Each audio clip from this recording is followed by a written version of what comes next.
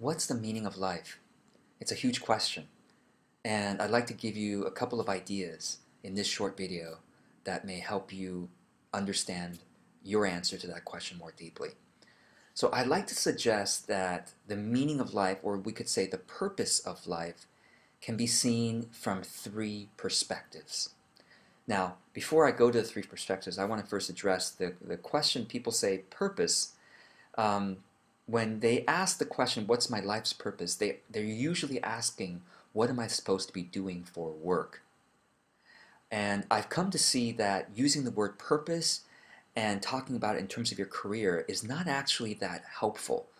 And the reason's because when you think about, am I supposed to be doing this job or supposed to be doing this business, it's very tough to, you're looking for some kind of divine sign, and you can, as a human being with a very complex brain, you can easily trick yourself into thinking, oh, I got a divine sign for this or a divine sign for that. So I want to give you a more helpful word when it comes to thinking about your career purpose, which is the word alignment or fit. So you look at career like you would look at buying a pair of shoes. When you buy a pair of shoes, you don't think, what's my purpose in relation to pairs of shoes? You think, oh, I buy a pair of shoes so it fits my foot well. It's a good fit, and it also fits my style well. Okay, it's all about alignment and fit when it comes to career. So in what career will I be socially happy, that fits, that fulfills my financial needs, that allows me to sense that I'm contributing to the world in a larger way, that kind of. So that fit is a better word, because then you can keep improving the fit in your career or in whatever business you offer, right? But in this video, I actually want to talk about purpose in terms of life, because I think that's a more important question that, if you get clear on, will help you make choices that are wise in terms of your career, your health, relationships, etc. So, as I mentioned, I think there are three perspectives when thinking about life purpose. Let me start with the middle perspective, which you might say is for the next several years of your life. What is your life's purpose? And I want to use some science research into what makes human beings happy, what gives us a profound sense of well-being. And I think could all probably agree that the purpose of life, at least, is very intimately tied to having a sense of well-being, in a deep, profound sense of well-being. So what produces that deep, profound sense of well-being? Well, one body of research by Tom Rath and Gallup, the famous organization that takes lots of global surveys, they've discovered from surveying, I think it was tens of thousands of people in dozens of countries, and they collected the research and found that a profound sense of well-being tends to happen when an individual has all five of these areas. They feel a sense of social well-being, meaning they have friends they get together to, friends or family they get together with on a regular basis.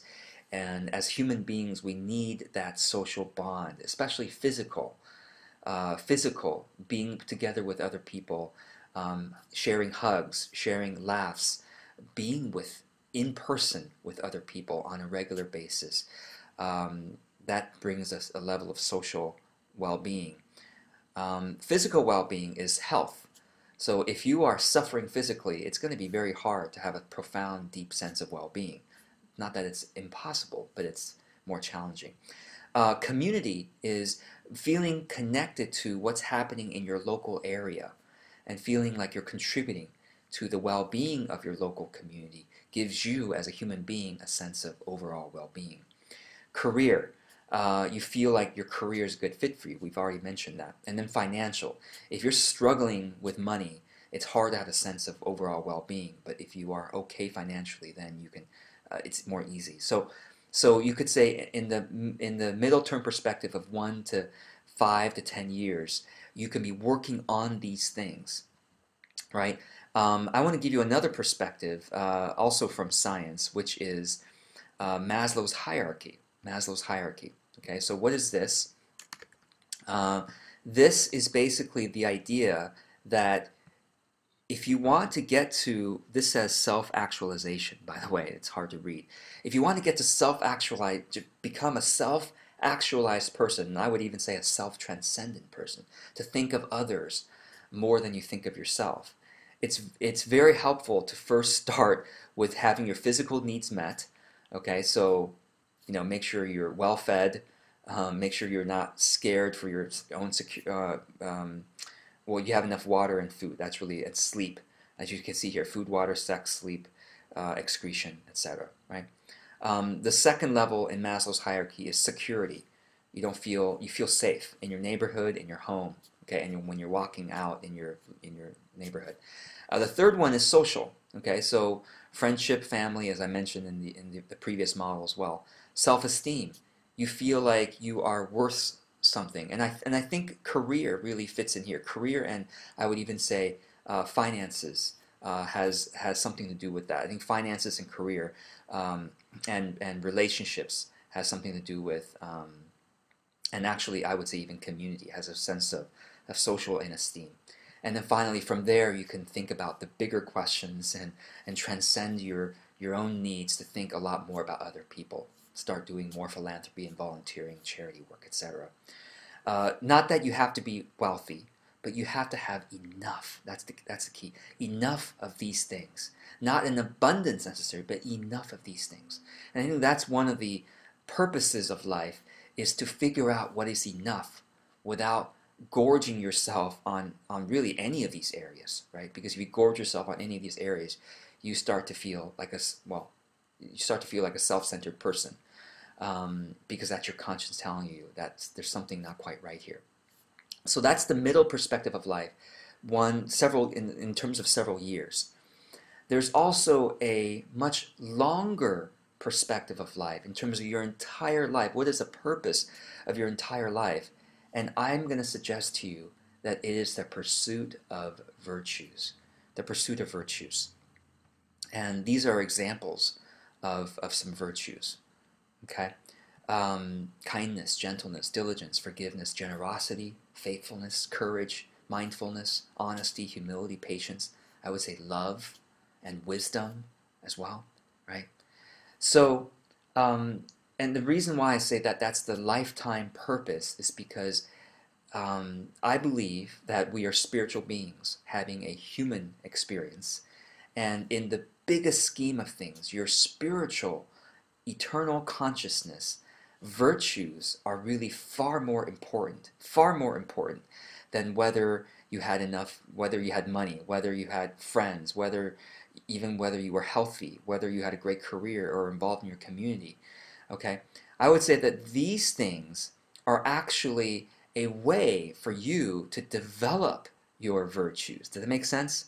So the ultimate purpose is developing virtues through your pursuit as a human being of wanting to feel well. Okay? And finally, sort of setting your goals, you set your goals to try to develop enoughness in these areas, knowing that it's really not about these things, it's really about the bigger picture of virtues.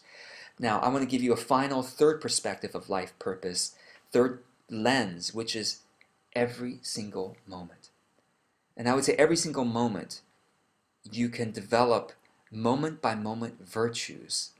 And I would say these three are really nice way of thinking about moment by moment virtues: mindfulness, gratitude, excellence.